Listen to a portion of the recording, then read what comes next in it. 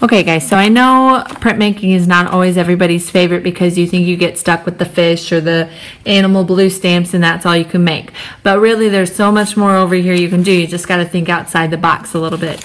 And one of those ways is with the Gelli printing plate, okay?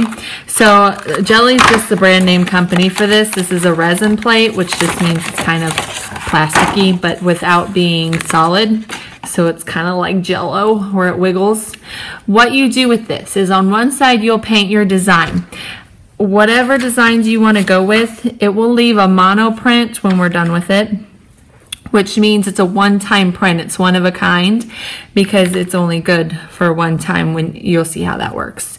So I'm just going to paint some color onto my Gelli plate. Now here's where the fun begins. You make your design on the plate before you print it on your paper. So you can turn your paintbrush around and draw some designs in it. Maybe you want to use like the texture roller and take out some texture on it.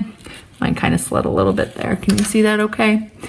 Or you can use like these little bumps and make some texture with it.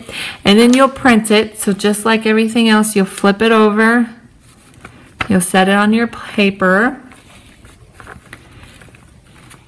and you'll print and it'll leave the design.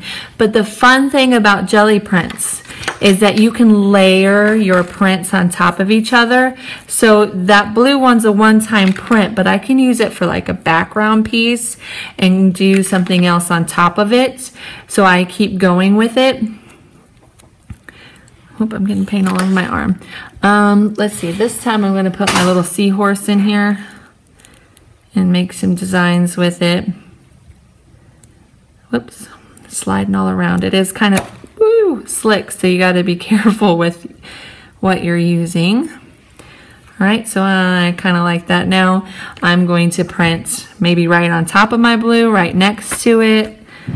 Show some layers, so I'm just kind of pressing it down.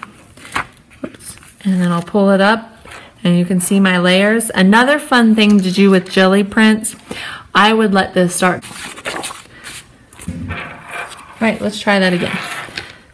So what I'm gonna do this time is a reduction print where I'm putting all my paint on my Gelli plate, but I'm gonna put something to reduce the amount of paint that goes on the paper, which means I'm going to block it from getting the paper. And how I'm going to do that is I've cut out a C from the magazine, so I'm going to put that right on my plate, right on top of that paint. And then when I print,